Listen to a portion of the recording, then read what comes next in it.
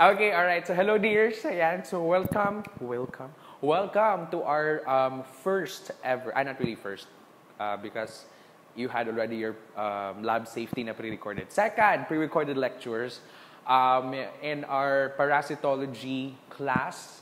All right. So before we start again, so I'll be your teacher for this course. So again, hello, I'm Sir Mark. Okay, that's Mark with a C. Please lang. So yeah, I'm introducing myself because I think most of you are my new students. So hello, second year, sophomore, hello. Okay, alright. So mga fresh pa, no? Wala pa kayo na stressed sa medtech, char. But hello, welcome, no? Welcome to our class on parasitology. Yes, so we're going to learn a lot, hopefully here. And yes, in Aniko mo, this is how I do my pre-recorded lectures, guys, no? So this is also the method I did last sem with my third year students, and they preferred it. So I just ako na lang siyang gibuhat usob here. All right. So I hope you're okay with it. Ayan. So for our pre-recorded lectures, no, generally I try my best to make it lively. So naadyo na yung mga jokes usahay or na ay mga binuang. So although mura kong buang diri kay ako rang usa nag-record, wala ko yung mga students na maka-react. So yeah, para at least naman engaging or funny. Kung naarap po ko yung jokes na mabutang. Pero if wala, then serious rata. Okay? All right. And I think I have a section na there are students who cannot understand fully the dialect or Cebuano. So I have to make my pre-recorded lectures in English as much as possible. So that's a challenge.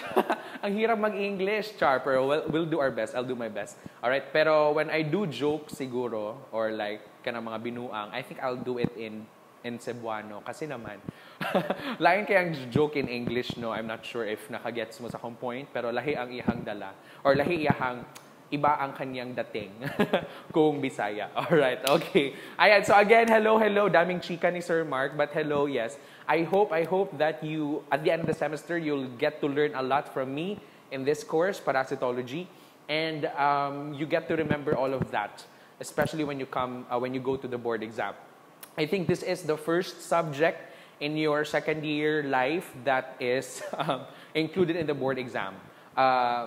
Aside from, of course, your intro to medical, in first year intro to MLS, that's also included naman sa boards. Pero it's not a separate subject. Whereas for parasitology, this is a separate subject in the board exam. This is partnered together with microbiology. Ayan naman.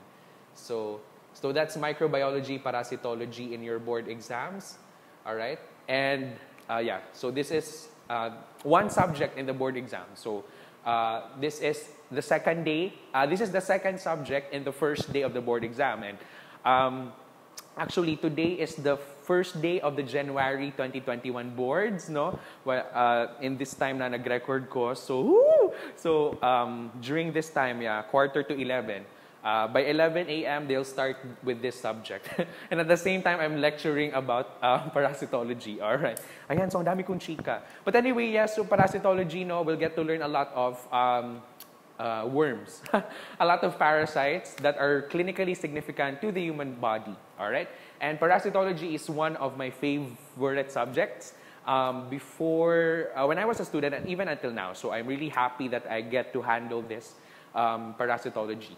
This is second favorite to bacteriology, which is what I handled last sem. So I'm happy that I get to handle this before I leave ICLS. Charot lang, drama. All right, so again, this is parasitology. Okay, all right. So for today, for this lecture, we're going to talk about an intro to our subject, okay? Because again, it's fitting that before we go into the different lab procedures, the different methods in identifying parasites, I first give you a background of the subject. Although most of the topics here or most of the lessons that I'm going to talk about here will be discussed further in your lecture class with Ma'am Bernal. All right? But as your lab teacher, so me as a pabibo kid, I try my best to at least give you already a background, okay? So that you don't get to be confused, you don't get to be shocked You don't get to be shocked sa mga ma-learn nyo. Alright? Again, you'll get to be introduced to different scientific names na in this class in parasitology. So, at first, siguro it would be a TMI or too much information ninyo, but try your best to digest, no, slowly, all right, and you get to internalize it slowly. All right, okay. So again, this is intro to clinical parasitology. All right, so we'll discuss first some terminologies. So we'll start first with the word symbiosis. All right, so when you say symbiosis, it just means living together. So it's usually the living together of two different species, may it be animals, may it be humans. All right, but the fact is they're both living together. All right, that's symbiosis. All right, so we're starting with this term because the symbiosis is like an umbrella term for all of the other types of symbiotic living. Example, and one of that is parasitism. So we'll go into that in this slide. So, of course, you have commensalism. When you say commensalism, it's a type of symbiotic relationship, meaning there are two species or two animals, two humans that are living together, but one of them, all right, is it's beneficial to one and neutral to the other. When you say neutral, it doesn't hurt the other or it doesn't benefit the other. Just nothing. Nothing happens to the other. So, yes, do you have commensalism relationships dyan? Mga friendships niyo? Commensalism ba yan? Okay. Paki-check na. Red flag. Charot. Okay. Alright, so that's the point of commensalism. There are two species, alright, or, two animals, two humans that are living together. One, this relationship is beneficial to one, but it's neutral to the other. So it means to the other, it's just, there's no effect. It's not harmful nor beneficial. All right, that's the point of commensalism. All right, okay. Next, you have mutualism. When you say mutualism, by the name itself, mutual. So the relationship is beneficial to both. All right, so ayan, do you have mga mutual understanding ba dyan? Do you have mutualistic na mga relationships? As much as possible naman, guys, no? Our relationship should be mutualism or mutualistic, okay? And of course, what we're really after is parasitism. So, parasitism is a type of symbiosis, okay? So, these three guys are a type of symbiosis, all right? So, I'm sure, I think these terms have been introduced sa inyong elementary pa lang, I think. As far as I can remember, I've already known about these terms elementary pa lang. So, hopefully, review na lang, okay? All right, so parasitism, by the name itself, it's a type of symbiotic relationship, but the relationship is harmful to the other, whereas the other is benefiting from the relationship. So it's harmful to the other, whereas the other is benefiting at the expense of the other person. So mga parasites, alam nyo na. So ayan. So this is the bulk of our discussion in parasitology. Okay, so we're looking after those organisms, all right, or those organisms that are benefiting, all right, at the expense of the other. So in this case, at the expense of humans, all right? So these are organisms, again, that are benefiting at the expense of the other, in this case, at the expense of us, at the expense of humans, all right? So that's for parasites.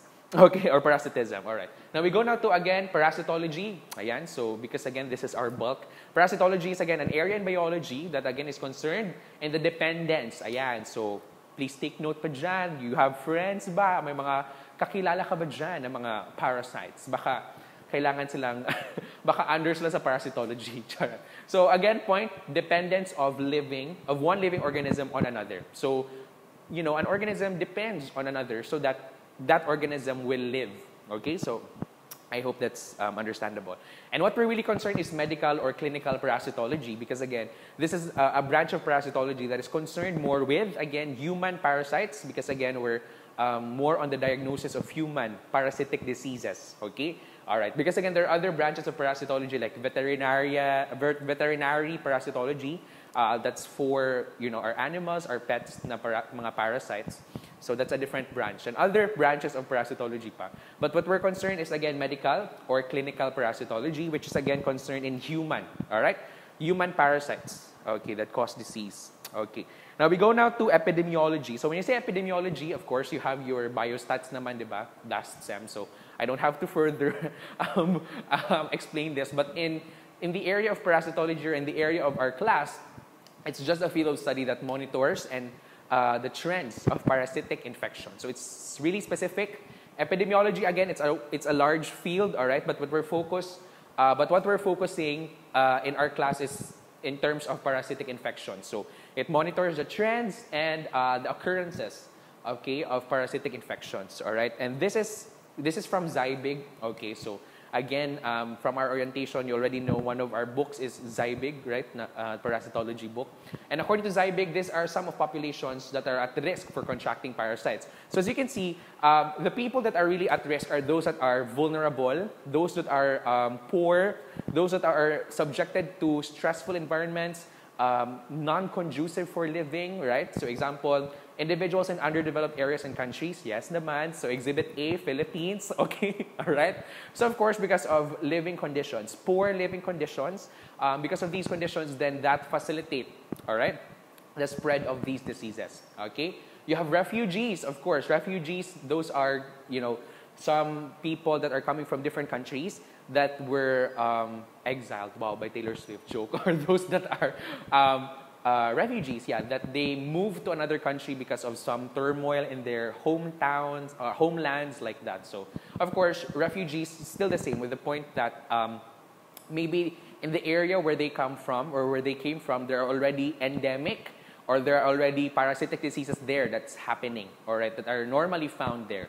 Still the same point with immigrants and visitors from foreign countries, because again, there are some countries, example Africa, America, South America, that have already, actually not only them, all right, but each country or most of our countries in the world, they have already endemic, all right, or some parasitic diseases that are normally found or normally occurring in those countries. Example, in the Philippines also, like malaria and all those parasitic diseases, okay? All right. Individuals who are immunocompromised, of course, because again, immunocompromised, so their immune system is weak. All right. So they cannot already fend off, or they cannot immediately or effectively dispose off of the parasites, because again, they're immunocompromised. When you say immunocompromised, their immune system is quite weak, or their immune system is not working properly, all right, because they have been subjected to some surgery or they have diseases in the immune system, all right? Ang hirap mag-English, guys, promise, as in. Char, sige lang. Anything for you, charot. Okay, and individuals living in close quarters, because again, close quarters, so there are some parasites that can be transmitted from person to person if close contact, all right? So yes, and of course, children who attend daycare centers, still the same. You know, children, they don't have their own minds yet. So there are times that, again, they are close to one another, all right? So there are some parasites, example, Enterobius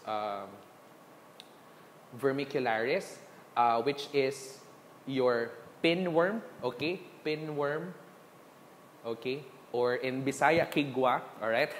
So this particular parasite can be transmitted in close contact, all right? So in children, of course, for children who has this infection, the children can transmit or can transmit the eggs, all right, of the pinworm to other children in daycare centers, because again, they're close contact, they're always playing, no, and again, they don't have their minds of their own yet, so they don't know the importance of hand washing and all that. So yes, all right. So that's for epidemiology.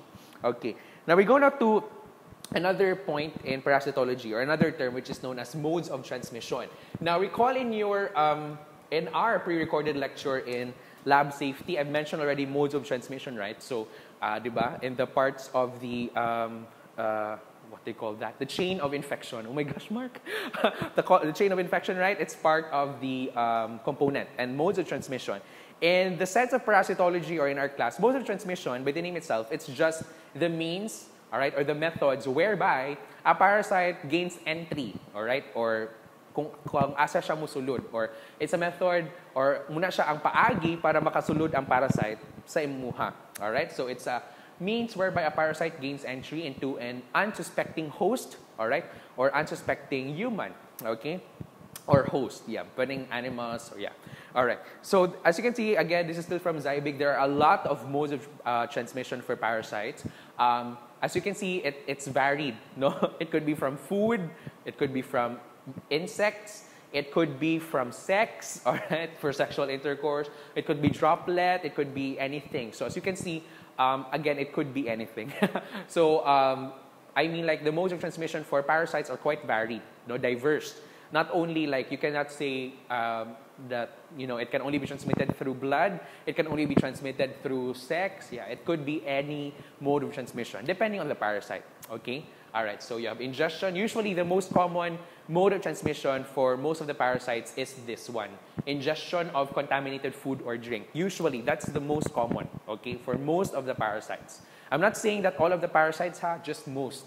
All right, so again, this is the most common. Ingestion of contaminated food or drink, primarily water. All right, so mga waterborne, foodborne. Okay, hand-to-mouth transfer, if, example, fecal-oral. Ayan, fecal-oral. So example, you're a patient who has, example lang, ascaris, okay?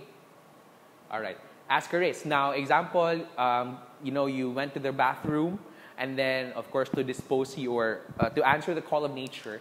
But then, after disposing, you did not wash your hands, and then you directly use your hands in eating food, or, you put your hands to your mouth, okay? So that's fecal-oral. So from the feces, in a way, directly to your mouth, because again of improper hand washing, you didn't clean your hands and all that. So you then get the parasite. Okay, so that's fecal-oral in a way. All right, ayan. Insect bite, again, very common also.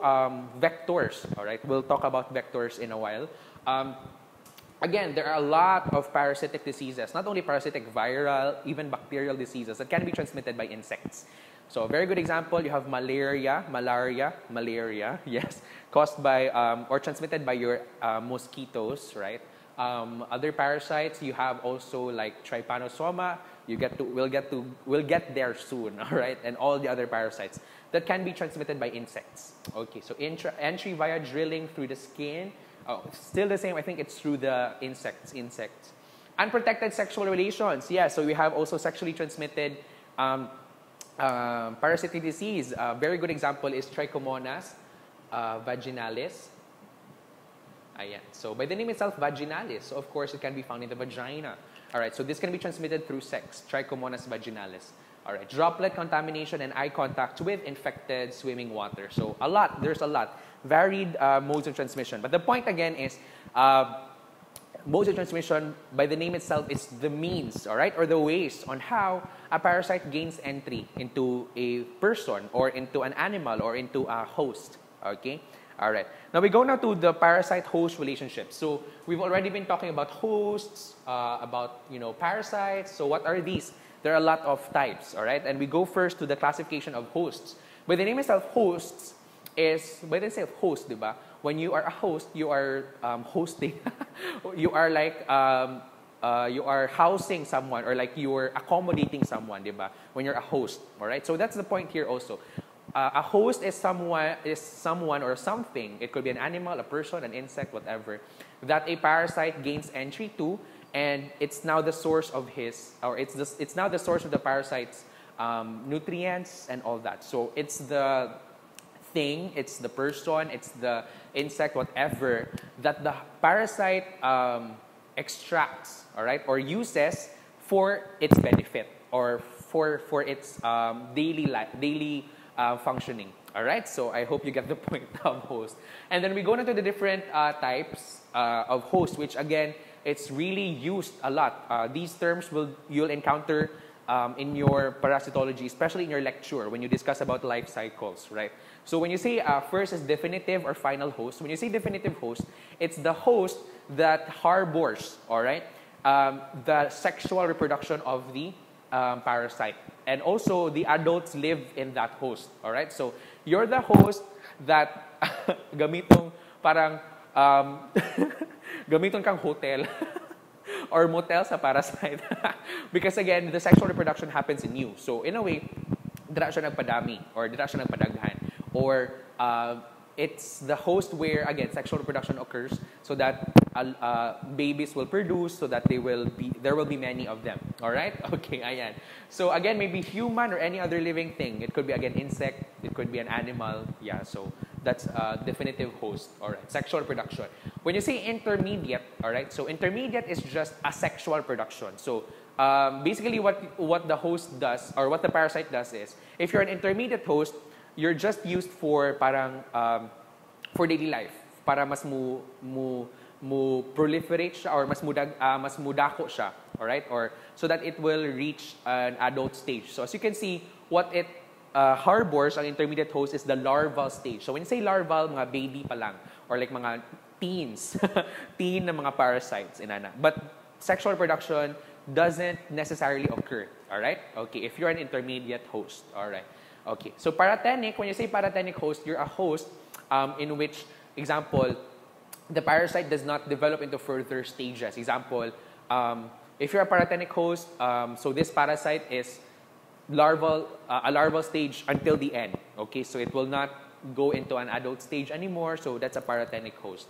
All right, parasite remains alive and is able to infect other susceptible hosts. So, but that's the point of paratenic host. The parasite does not develop into further latter stages. So, example, if the parasite in you, if you're a paratenic host, is the larval stage, it will become the larval stage until the end, until mamatay siya.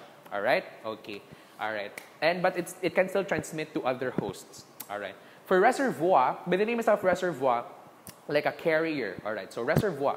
You're a reservoir, so the parasite lives in you, all right? It doesn't necessarily cause you harm, walang infection na nangyayari. So it's just like, you're just there para mabuhay siya, okay? So the parasite doesn't cause you harm, okay? What it does to you is just for proliferation in a way, okay? And para magpadami siya, okay? And it doesn't cause you harm, all right, ayan. So, and ikaw, since you're the reservoir or the carrier, since you are not feeling any symptoms, any infection, what you can do is you can, of course, transmit it to other unsuspecting or susceptible hosts. All right? And when you say accidental, by the name itself, accidental, supposed to be the parasite is not this host, but it is found there. So, example, naturally or normally, this parasite daw is, ang host niya is pigs. All right? Iyahang host or its host naturally is pigs. But when it is found in humans, it's now, your humans are now your accidental host. Because again, it should not be found there or it should not be found in humans. It should only be found in pigs. All right? But maybe because of, eating undercooked pork, eating, like eating feces of the pig. Example, if you're growing pigs and then wala ka nag-wash of hands properly. So you get to, example, ingest feces containing the parasite.